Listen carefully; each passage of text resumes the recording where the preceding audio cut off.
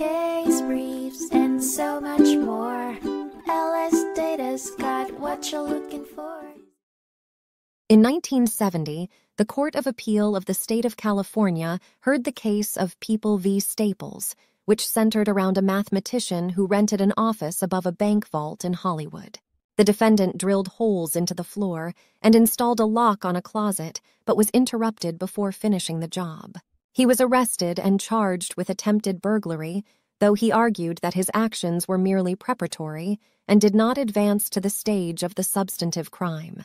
The court reviewed previous cases and determined that any actions which further the intent to commit a crime, even if it does not reach the stage of the substantive crime, can be considered an attempt according to the Anderson test.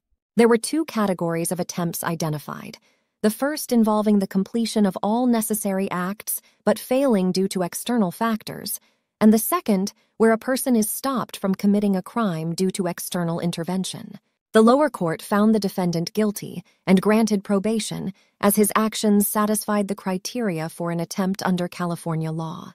The mathematician appealed the decision, but the Court of Appeal upheld the original ruling. They determined that the defendant's drilling activity was a direct step towards committing burglary, and once an attempt is established, no exculpatory abandonment is allowed. Case briefs, and so much more.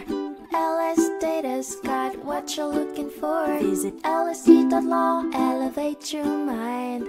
Leave the stress of class.